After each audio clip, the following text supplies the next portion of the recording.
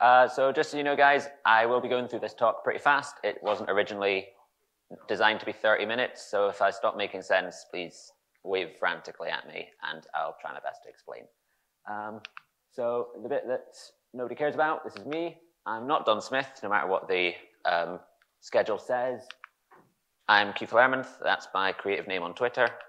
I'm an Abertay graduate. They still let me on the premises, though, so thank you. I've worked at an MSSP for the last 6 years. Started off in the SOC with a large number of clients and a large number of logs, and now I work within the IR team. And I go by the professional creedus that as long as you can Google faster than your client can think up questions, you're good to go. So this talk's going to be about credential theft. So first of all, it's the first priority for an attacker in post-exploitation. And why? Because often there's not that much use in the account that you land on first. You know, outside of things like web server exploits, and even then you still need to pivot. You enter at low privilege, you need high privilege to get actions on your objective. So why do you need them? First of all, lateral movement, that's the key. Attackers are going in to encrypt data, exfiltrate data, something to get money or the information that they want. That's not going to be on the server that you land on most of the time. Privilege escalation, again, actions on objectives. Being an admin is always good, so if you can steal the credentials of an existing admin, that'll help you get to where you want to be. And the one that's talked about less is persistence. You know, if you do get detected and they kick you off the infrastructure, what better persistence mechanism is there than having a username and password that you can just log back into? So why don't you just make a new account? Well, you need access to do this first, so you need to steal credentials to create the account in the first place.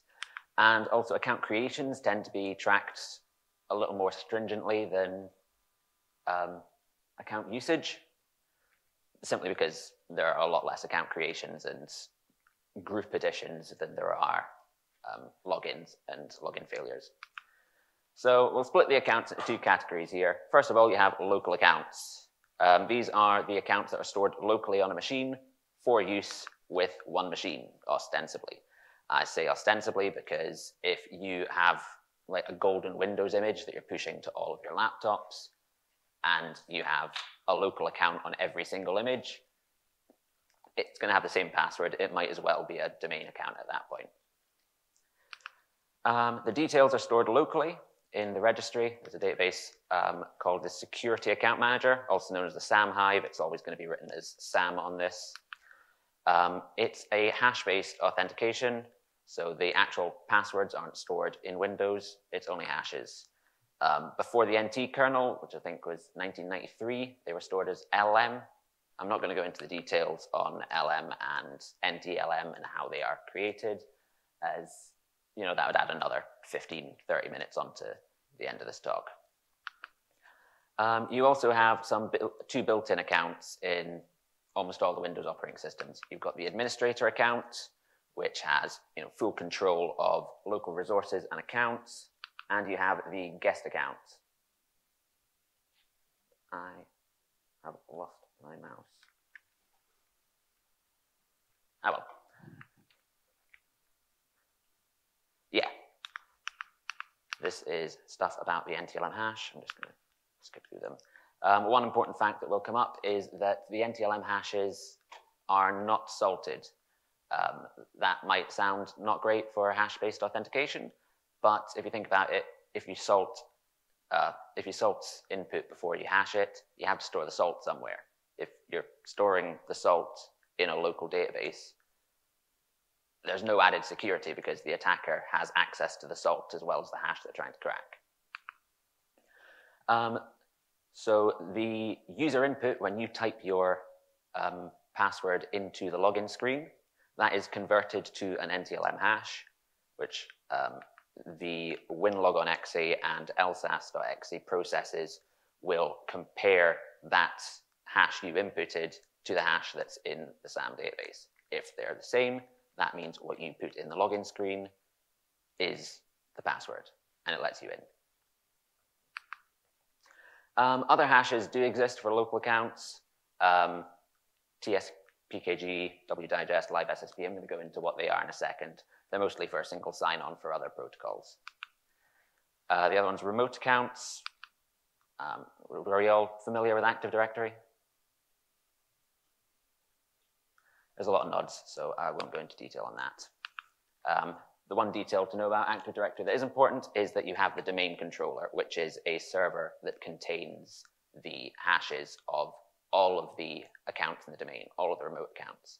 When you are trying to access them, it's usually the Kerberoast protocol that speaks to the domain controller to say, is this person who they say they are, and have they got the password for that account?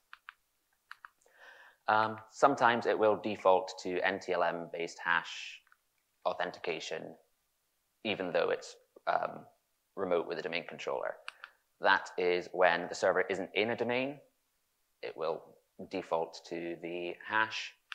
And when it connects to a server using an IP address and reverse DNS is unavailable, the Kerberoast protocol needs to know the host name of the thing it's speaking to. If it can't find that, it just uses the hash. For interactive, so if I'm typing the password in on the computer itself, or if I'm doing it in RDP, the hash is still loaded into LSASS, even when it's remote. I'm going to skip over this for the sake of time.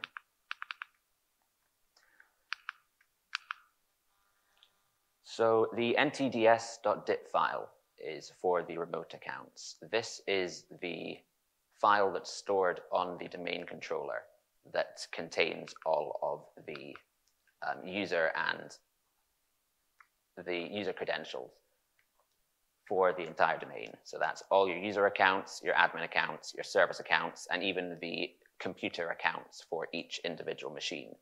All those details are stored in this one database on your domain controller. So it's really the keys to the kingdom. It's stored in C/Windows/NTDS, and it is locked and protected, and it is encrypted with a RC4 encryption key named syskey. So I went over that quickly, so just as a summary of the different places hashes can be found, you've got the SAM registry hive for local accounts. You have the security cache, which was the one that I skipped over. That's for previously logged in users. And you have the ntds.dit on the domain controller for all your remote accounts. You also have the system registry hive, which contains the syskey value that's encrypting the SAM registry hive and encrypting the NTDS file. And you also have LSASS. I mentioned this process earlier. It's the bit that's comparing your hash against the hash in the database. It's the one that's making sure you've put the right thing in, which means that it has interesting things in memory. I'll get onto more details on LSASS in a second. So how do I retrieve hashes from the SAM database? So they are partially encrypted with syskey value. So you need to retrieve the syskey value before you can retrieve the hashes.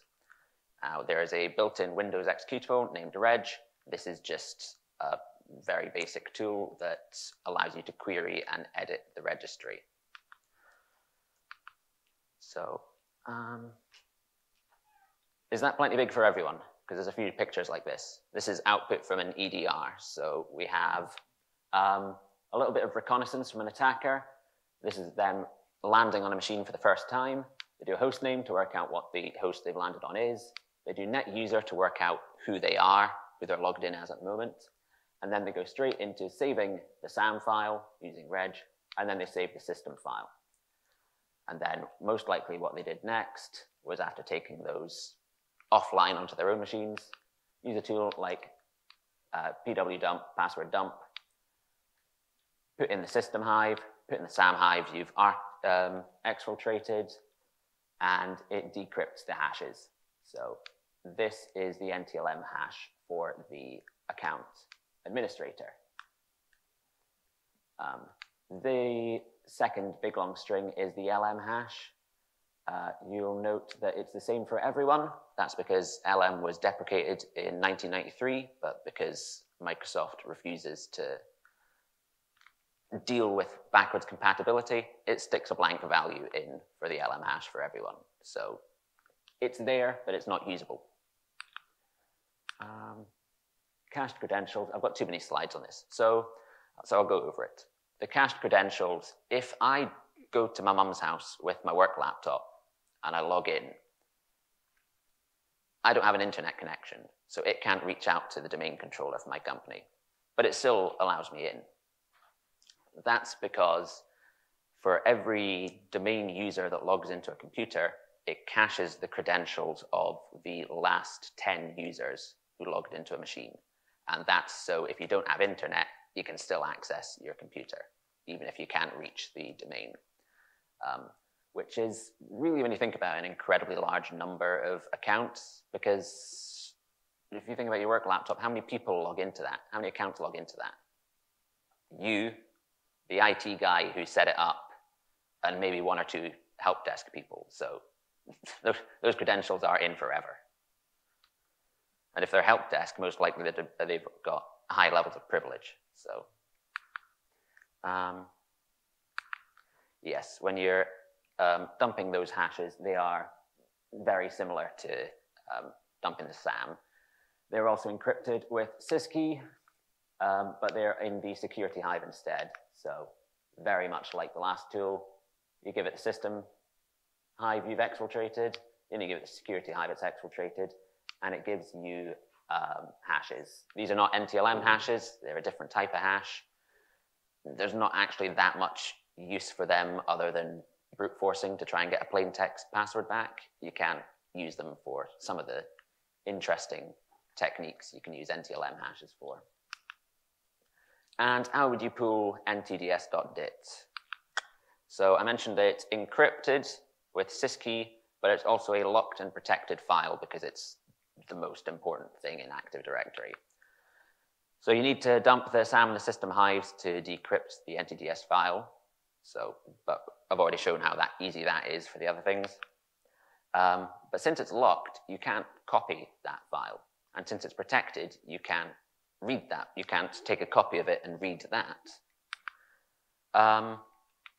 It's the Windows Security API that's protecting it, saying it's locked, it's in use, and also it's protected, you can't access it.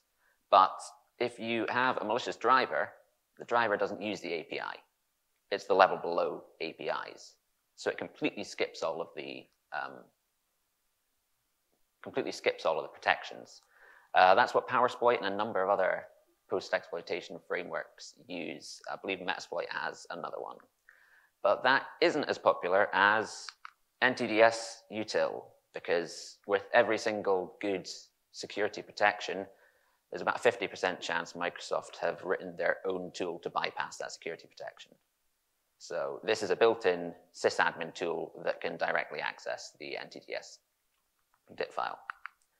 And the last one is volume shadows. So you can use the volume shadow tool to create a backup of the system image. So if you've got a protected file, ntds, if you take a backup, why not access the copy of it in the backup instead? So here's another telemetry. This is another example of an actor landing on a host. They are running a batch script that does ntds util, exfiltrates the ntds file as C Windows Web Temp. And then they can exfiltrate that, and that's all of your domain credentials gone. And this is an example of an attacker who's created a volume shadow copy, and you're just taking the ntds.dit file directly out of the copy because there's no protections on it anymore. And LSASS. This is probably one of the most common credential theft techniques these days, mainly because of the prevalence of Mimikatz, which is the main tool that focuses on LSASS. So it's part of the internal interface with SAM, and the hashes and Kerberoast tickets tend to end up in the memory of the process. So dump the memory process, take that memory dump offline, crack the hashes or retrieve the hashes. There are a lot of tools. Procdump's the most common. Procdump is a tool from the sysinternal suite, which was a big load of sysadmin tools created by a third-party engineer who was so good at it that Microsoft then hired him and took the tools internally. Very simple. Procdump, LSASS.EXE, outputting as LSASS.dump. Attacker then takes the dump file offline, pulls the hashes out of it. There are other techniques that have come up because people have started cottoning on to procdump and these tools. ComServices.dll is a DLL containing functions for COM services. It's a built-in Microsoft file. It's a signed library. It's in System 32 for everyone. In traditional Microsoft fashion, it's completely undocumented. So there just happens to be a live function in it called minidump, where you give it a process ID and it dumps all of the memory of that. So it's entire. You don't need to download any additional tools. You've got all the functionality in it. So you've got a PowerShell script here that gets the process of LSASS, process ID, and just outputs it in and saves it as a dump. There's another one that is beginning to rise in popularity as well, createdump.exe, which is a executable within .NET, which is also in every single Windows instance these days. There's just a lot of undocumented stuff floating around in Windows, and 5 years after it shows up, someone will eventually realize this is the perfect thing for attacking Windows, and they built it themselves. But if you don't want to dump the process and dump the memory and then pull it out, there are ways to read the memory live from the process. This is what Mimikatz does, and invoke Mimikatz. And then there's a couple of older tools, Windows Credential Editor and pwdump6. Mimikatz got too good and kind of squeezed out all of the others, so I don't really see many of the others. So at the Ring 3 level, the SE debug privilege, if you are an admin, you can grant to yourself. This allows you to, it's designed for debugging. It essentially allows you to open up a process and dig through the memory of it. So if you have the ability to do that in LSASS, you don't need to dump the memory. You already have the access. At a Ring 0 level, malicious driver does the exact same thing. It's below all the protection levels. You can just access the memory directly. So this is an example of the Ring 3 stuff. We have a run-dll32 that is opening the LSASS process and writes a new thread and puts it into the LSASS process and exfiltrates the credentials. And this one led, you'll notice that's 0208, 1815, and then 0209. So that's 25 hours later. We have comps6.txt, which is a list of all of their computers, the admin username and the password they've pulled out, and r.exe, which is Ryuk. So goodbye domain. Yes, so some authentication types, some of the older ones and less well-known ones, do encrypt. I can't see what that says. 5, okay. So you've got W digest, which is the important one. This was for LDAP authentication in Server 2003. It's really like weakly encrypted within LSASS, so you can basically pull the plain text password out of the memory of LSASS. A patch in 2017 removed clear text passwords from all but W digest, but the same patch introduced a registry key that allows you to switch it back on. So attackers just go in and change the registry value. What that means is then every logon afterwards has the plain text stored in LSASS. That's just a picture. If it's red, that means data is stored within LSASS. If it's green, that means no data is in memory. I'm afraid I can't remember who I stole this from, so if they're watching, I'm sorry. So we have a hash. We have the hashes. We don't have the clear text passwords. What are we going to do with them? There's a huge load of hash cracking tools. John the Ripper, Hashcat, Cain Enable, spanning many, many years. You can do mostly rainbow table-based cracking because it's not salted hash. But if neither computer has the password and you're verifying the hash at the far end, we already have the hash. So why do we need the plain text password? So if you are logging in remotely using NTLM authentication, that is stored as a token because you only want to put your password in once. You don't have to give the password every single time you send it a new command. So every authenticated process on that remote system is assigned to a token. That token contains the username and the hash, and that's how it's authenticating it. So all you need to do is edit the token you're sending and stick in the hash of the hash of the user you've just stolen. And there we go, you've got a valid token. Yeah, so this is Mimikatz being given a hash, logging in as a user in a domain. Tokens, yes, we've just gone over this. Every logon and process gets a security token.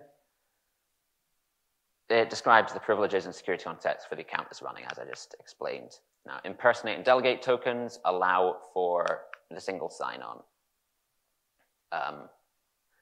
So using the impersonate privilege allows you to essentially run processes as other users, and delegate does the same thing, but over network resources, so not just on a local account. Now, the tokens only exist during a logon session.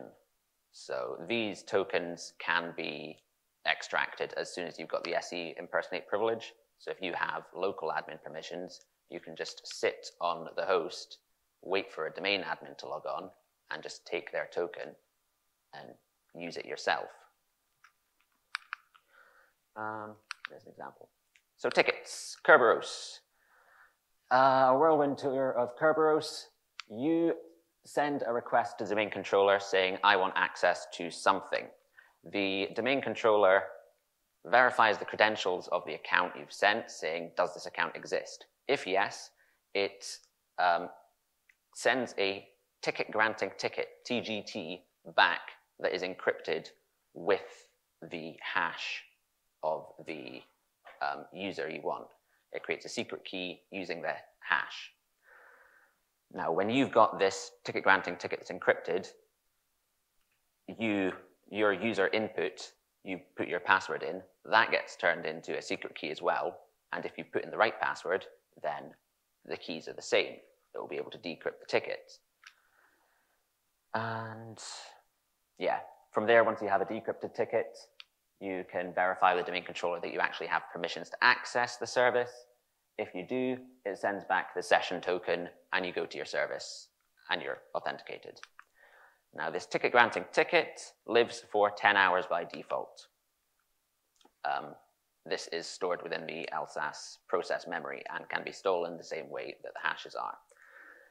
It lives for 10 hours by default because you don't want someone to have access to a service forever, but you also don't want to have to spam the domain controller every single time they try and access it. So the pass the ticket is much the same as pass the hash. If you can pull the ticket out of LSASS memory, you're already pre-authenticated as that user for 10 hours. You can just use it. It allows you to pose as only one user for a limited time for that 10-hour period. And if you stole it 7 hours in, you've only got 3 hours to play with. We can do better than that. So there's a thing called Kerberoasting. An idea behind Windows is that basically any action in Windows can be mapped back to an account, whether that's a user account, whether that's an account for the actual machine. Every service that's running is mapped to a service account, etc. So say you have like Office 365 automations. If you've got scripts, there might be a service account called Office 365 automations. So any user can request any service. Yeah. Any user can request any service. The ticket that comes back has a non-salted password hash for the server's account. So you can just take that out of the ticket, take it offline, and crack the password for any service. And you can request a weaker cipher, so it makes it even easier. Now, since any action maps to a service account, KBRTGT is the service that creates the tickets. So you can request the unsalted password hash from the ticket granting ticket account, brute force the password, and then you can create tickets at leisure. You can grant it any time you want. You were stuck at 10 hours before. You can just create one for 20 years now, and nothing cares. You're not past expiry date, therefore it's fine. XP was bad. There was a lot of flaws. Windows 7 got a little bit better. They added user access control, so admins aren't running as admins by default. Windows 8 was really good, even if it didn't do anything else right. So single sign-on was no longer cached in LSASS. You can still switch it on. Your local accounts are restricted from network logons, so you can't really pass the hash with the local accounts you've created. And protected processes, LSASS is now protected, so you need to be signed code to inject into it, and only other protected processes can attach as a debugger. They also added a security group called Domain Protected Users, which bans weak authentication, credentials never cached, tokens cannot be delegated, and your hashes aren't cached. And your Kerberoast ticket is restricted to 4 hours, and you can't give it the weak ciphers for Kerberoasting. Windows 10 did Credential Guard, where LSASS was essentially split into LSASS and LSASS.EXE. This is using virtualization to give an extra level of protection. Really, it comes down to basic hygiene.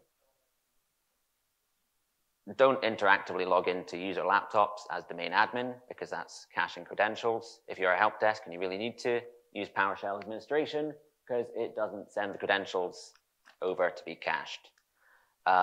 On that subject, a policy of lowest required privilege. You're only using Excel, Chrome, and Outlook. You don't need local admin on your machine. Why are you checking your emails as an admin anyway? RDP connections, terminate them when you're finished. Don't just click close, because you're still logged in at that point, which means your tokens are still on the machine. If you're a help desk and you're RDPing into people's machines, don't leave your account running on all of these laptops. Long passwords on your service accounts, and it might be worth changing them regularly. And while it's easier said than done, monitor for anomalous activity.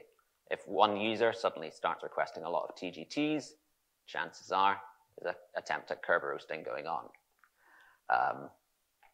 There are a lot of times a workstation will log into a server. There aren't very many cases where a laptop will log into another laptop.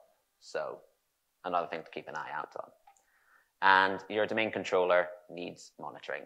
If you only have a limited amount of licenses on an EDR or something, that's your crown jewels. Keep it protected. We don't have any time because it's the next keynote. So no questions. I'm afraid I won't be in the pub either, so I'll go back to the start to show you the...